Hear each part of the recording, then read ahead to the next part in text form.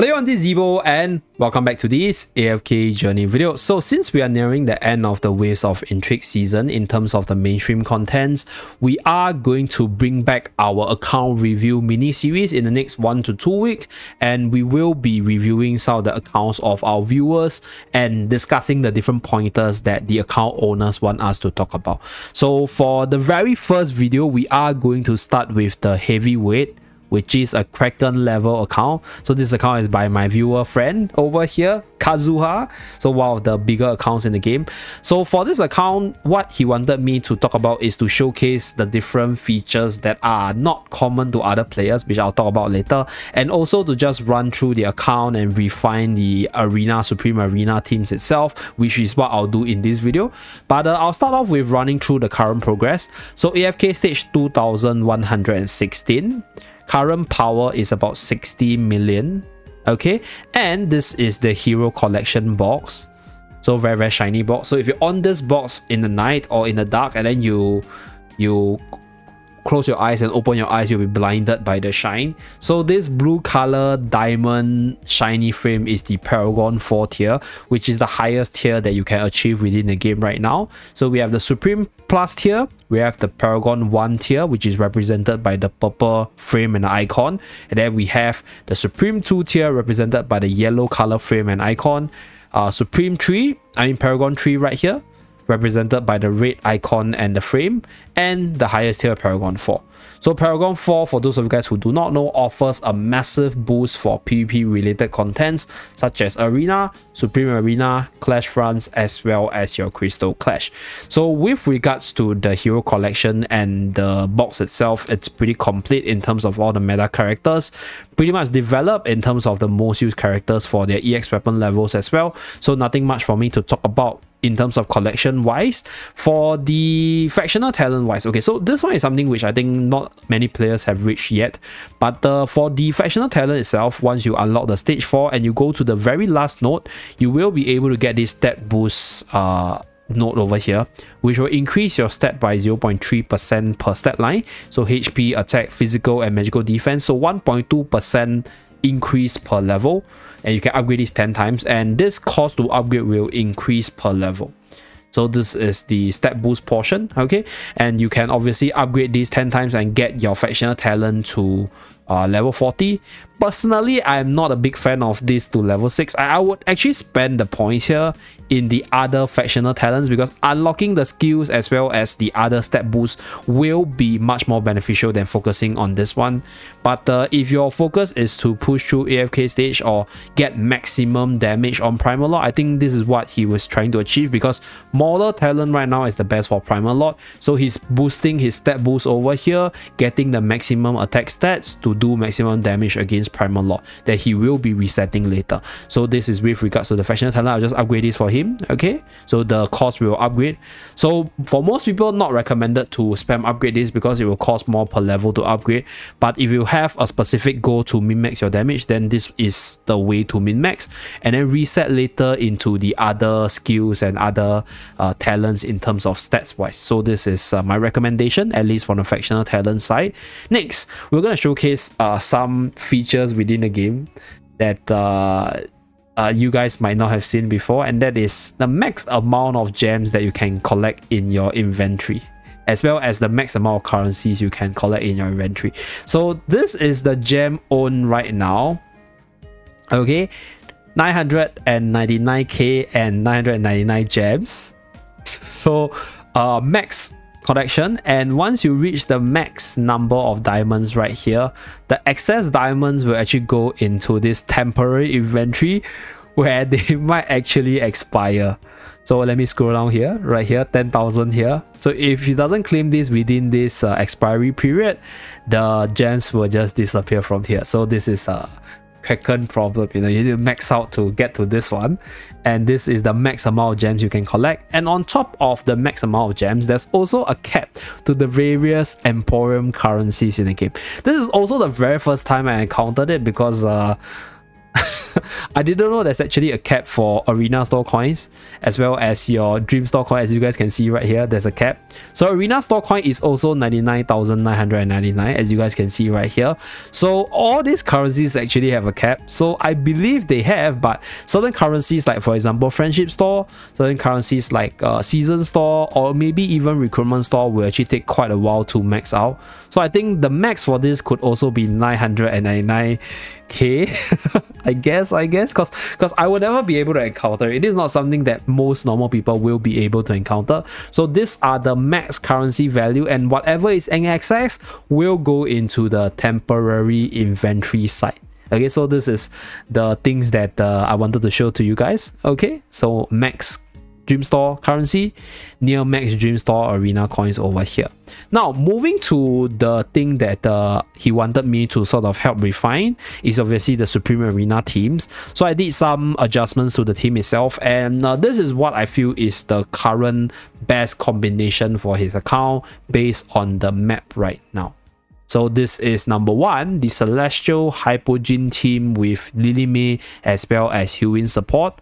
So we feature 3 Paragon 4 Celestial Hypogean character for the Factional Talent buff, which is at level 30, for the control as well as the damage. And then we have the damage from Lily May to cancel ultimates to be the damage dealer, and we have the heals from Hewin to provide for the sustain of Tedin and also the heals for the team itself. So this is the idea for this team. I'm gonna experiment a little bit in the next few days to see whether or not this team is probably the most optimal, and also right, we're gonna go through the other teams as well. So team number 2, we are focusing around the Mauler talent, because as shown earlier, his Factional Talent Blood Rage step over here is level 38 with a lot of step boost. So going through his collection right here, he can build 2 Mauler teams, but I think looking at the Paragon 4 units, he has a Paragon 4 OD, Paragon 4 Shakir, Paragon 4 Brutus, which are core units in Arena that is ran in Mauler teams. So we are featuring these units, and we are using the Valor Shield spell to actually protect OD and allow OD to output as much damage within the first few seconds or the start of the battle by protecting OD pretty well with this artifact right here. So this is the Mauler team with Reina, with the Mauler support. And then obviously third team is Dan and Diano team. So Dan and Diano team does have some counters, but because we are running, I'll say like 2 Celestial Hypogean teams, which in general this season is just insanely powerful because of the Factional Talent PvP wise. So we are going to go with Dan and Diano here. So we use Dan as the tank, we use Dino as the carry, Skalita as the additional support and secondary carry, Damien as the buffer and healer, and our dear Laika over here as the buffer for the team. So this is the second team, or the second Celestial Hypogean team. So these are the different defense team. Now, before I go into the offensive runs, for the arena side, I think he has consumed all the attempts. So right now, just checking on the formation itself. Yeah, so this is the current team setup that he's running. Although this map itself, Tasi and Tailing combo is also insanely powerful, but right now for his collection, his Tasi is only a Supreme Plus.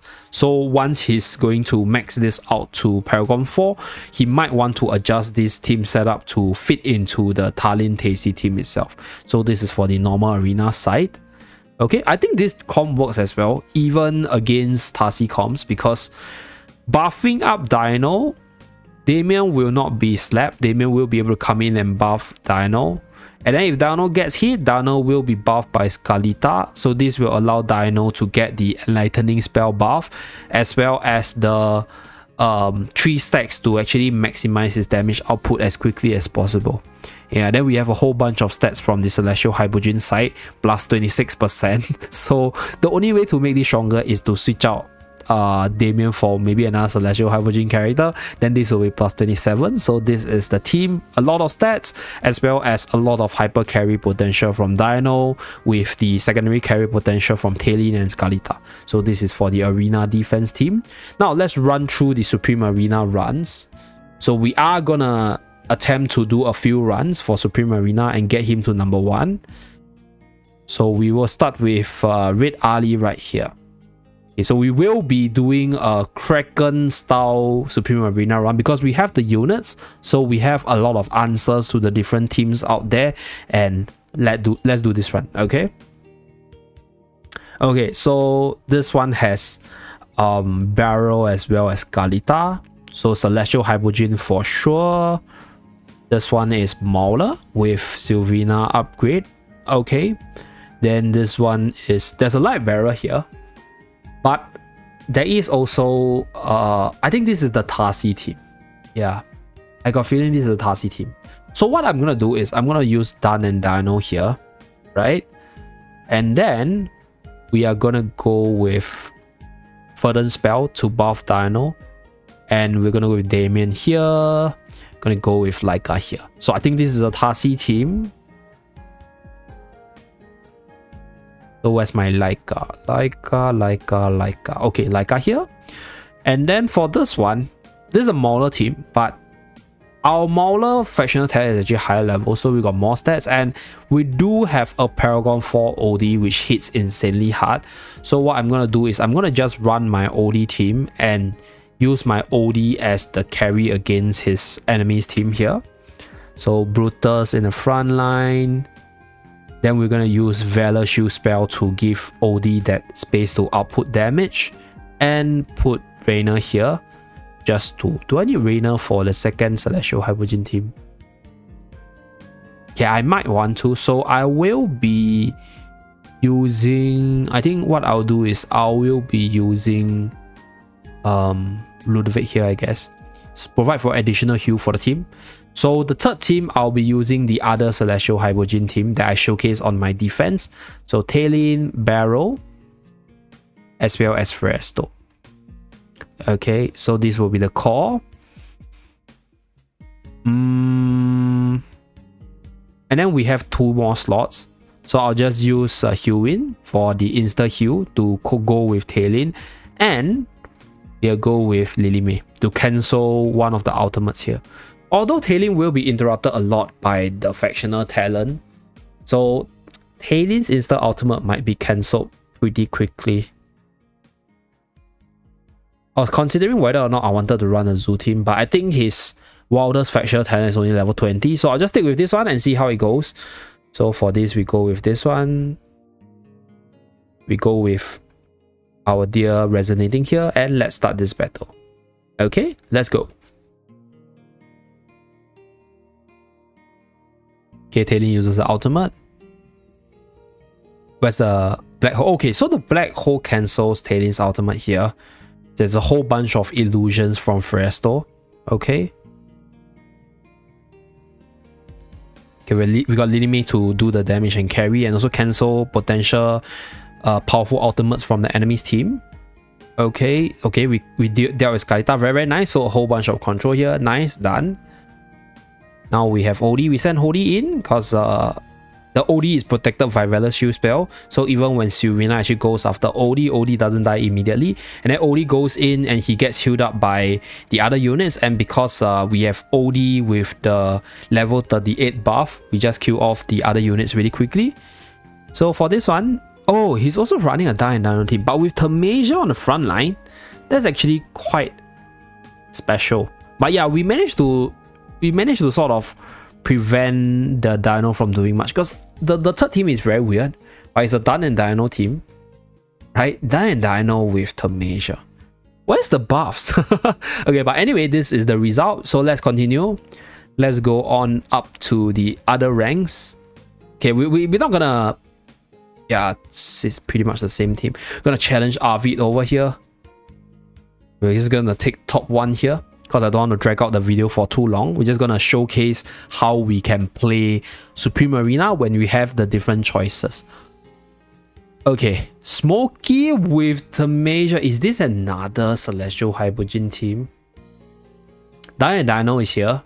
So Dan is on Talene. There's a Fresto here. The one thing that I really like about this season's Supreme Arena is you don't know the factional talent. Factional talent tells you a lot about what teams your enemy can be using, which is why I really love Supreme Arena for this season specifically. Okay, for this one, what I'm gonna do, I'm gonna just use the exact same offensive teams that I was using just now, but I'm gonna adjust the positionings a little bit. Okay, so these are the teams saved. Let's put here. Okay, so against this, the Dun is going to cause a problem for us nonetheless. So what I'm going to do is I'm going to feature the Celestial Hypogene Factional Talent together with Lily May being the carry. So the only unit, if Dun survive on the enemy's end, that can cast the ultimate is actually Tailin. So I just go in with my dear Lily May to cancel the very first one. Okay. And then we're going to put Illusion Fresto in front of Hewin and Damage Reduction Fresto in front of Tailin. And we need another Celestial Hypogene for the buff itself. I'm just going to put in Barrel. Where's Barrel? Barrel here. Oh no, formation is full. Oh wait, Rowan's in front. Okay, so Barrel's here. Okay, we're going to put Barrel at the corner. Should be fine because he has quite a bit of isolated targets. And then we're going to buff up Lily May with Resonating Spell. I think Mauler against this should be fine. Valor Shield spell indicates that it's a hyper carry team. So I think Dino should be in the mix. But Dino has nothing against a level 38 Mauler team. So we're going to go with a level 38 Mauler team. Okay, Shakir. Okay, we got to take out our Dino. We got to put out Odie as well. Put Odie here. And go with Coco, I guess. Where's Coco? Coco? If it's a Dino team that doesn't shut down by ultimate, I think it's fine. So my Odie will be able to carry. And we're going to put a Rainer here, I guess. Just to Rainer swap off the targets here. And we are going to go with Valor Shield spell. Protect Odie. Okay. And then for this one, we'll use our Dian Dino, I guess. Yeah. Dian Dino is flexible here. So what I can do is I can use Dan to cast the ultimate for a little bit of damage and even more lockdown. Scalita on this tile. And we're gonna use Laika on the energy tile to get the ultimate off. Although doesn't matter because Dan is gonna shut down the whole team anyway. So the energy tile doesn't matter too much. Yeah, because Dan is gonna shut down everyone.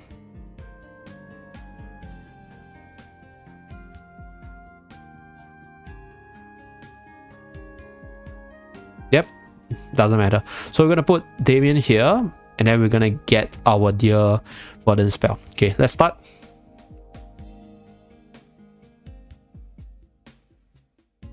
Okay.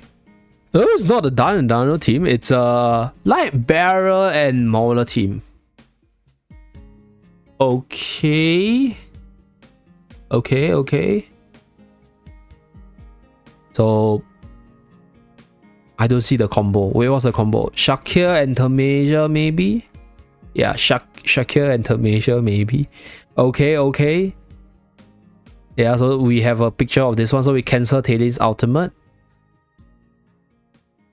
Okay. Unfortunately, I think the Dino lock is... Yeah, I'm not able to heal. Then maybe I should have featured healing. I should use another healer. So luckily for me, because Barrow and Taylin, they can come back to life, but the heal came in a little late because we got locked down by Dan, which is something I miscalculated. Okay. I probably might have wanted to use Damien instead. Yeah. Okay. So for this one, we won't be dying to burst anytime soon. So should be fine. Odie is starting to queue off the right side, but the Dino flew up into the air. Okay.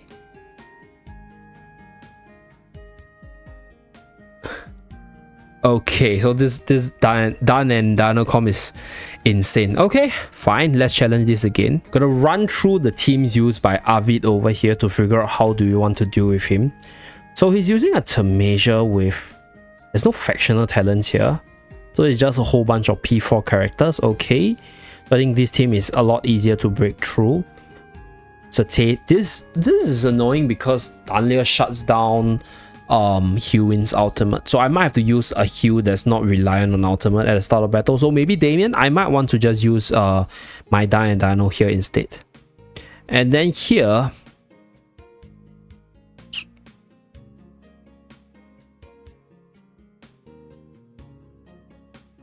we'll use this team over here, and we'll use Dan and Dino here. Or okay, since the first team doesn't have that many controls, what I'll do is I'll shift the Mauler team to the first one. Okay, Mauler team should be able to deal with most of this. Send Brutus in. Gonna get Shakir to transform immediately. Do I want another unit that gets the ultimate off ASAP?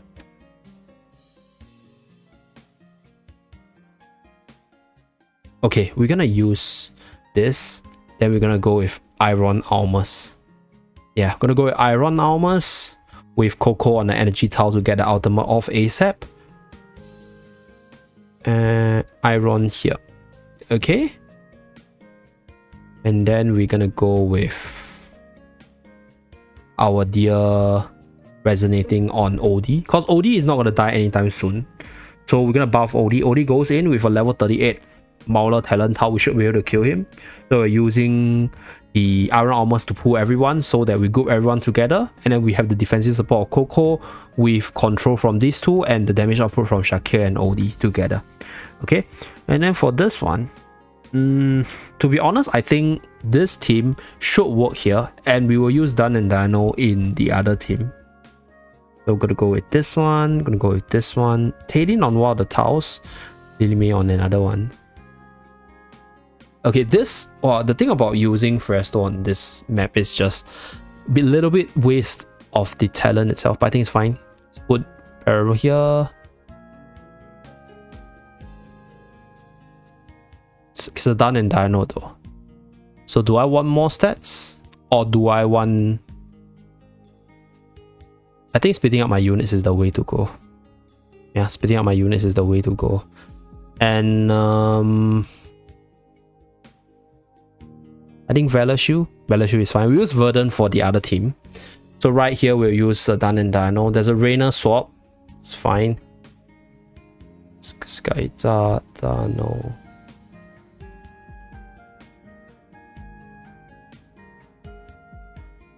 So we run away from the Rainer swap. Okay, so let's start the battle. Should be a win from here. So there's no factional talent here. Odie should be able to snipe down all the targets and force Scarletta to come down as early as possible. So no full charge on Scarletta. Yeah, pretty early, so should be okay. So we poison her down. Okay, it's this one. Dan and Dino. Damien's... oh no. Okay, Dino still got sniped down by the AoE of the Celestial Hypogean. So that's the power of this talent right here. A lot of damage and a lot of control and burst. Okay, because we don't have any control immunity on Dino, Dino got caught there, unfortunately. Okay. So this is also Celestial versus Dino, but this Dino has Valor Shield, so he could be a little bit more annoying to deal with, but our Hewind died really fast. Okay. But the opponent doesn't have much sustain here, so I think should be good. Okay, nice. Managed to win this third match here. So the Celestial Hypogean Tower is insanely powerful. If you were to review this replay right here, right, what happened is that at the start of battle, both teams can't use their ultimate. The Igor jumps straight into Dino right here. Everybody got pulled together, and then Tadin drops a fire, and then the whole team just melted, right? So in this case, I might have a better result if I ran Valor Shield on Dino to protect Dino, but then my other units will still get melted. Although Damien can come back and start providing the heal, and I could turn the battle with Dino with all the buffs and stuff. But it's fine, we won the battle. So that's pretty much it for this video, right? Just a simple account showcase for one of the biggest accounts in the game. I already started some accounts recruitment for the account reviews in the next few days. So stay tuned for more account reviews coming on this channel in the next few days itself.